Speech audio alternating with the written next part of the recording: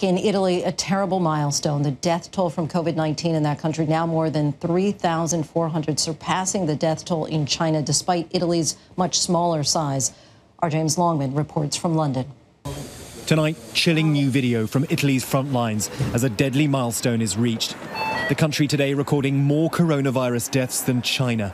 Over 3,400 now dead, 427 more fatalities in just one day, and a 15% increase in infections over yesterday.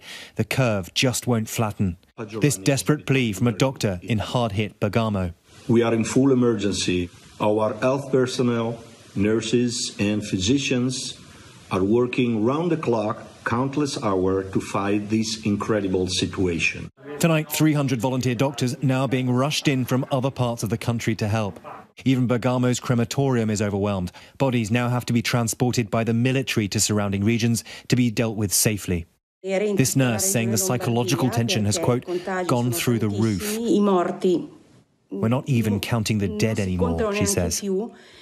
Doctors also making the ultimate sacrifice. One physician, sick with the virus, reportedly didn't want to take an intensive care bed from another patient. It cost him his life.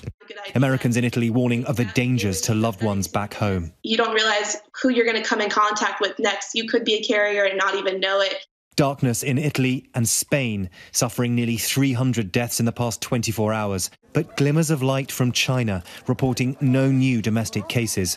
A long road ahead for other nations facing corona's deadly wave. And James joins us now. James, we've been so focused on Italy, but cases in Spain are now exploding as well. Yeah, that's right, Lindsay. It is now the second hardest hit country in Europe after Italy. Today we heard 294 more deaths in the last 24 hours, bringing the total in Spain to 803. And shockingly today, one official was quoted as saying that he believes that Madrid could see an 80% infection rate of coronavirus in the city. That is the capital of Spain. That is quite extraordinary when you think about it. So a national lockdown is in place, like the one we've seen in Italy. Actually, the Spanish authorities are using drones to try to make sure that people stay out of public spaces.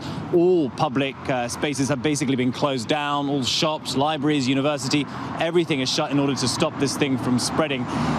Spain also faces a number of challenges like other European countries do, namely its population is on the older side, like here in the United Kingdom, like in Italy, an elderly population very much in danger. Also, austerity across Europe bit hard, particularly on the health system in Spain, so that is a challenge for them.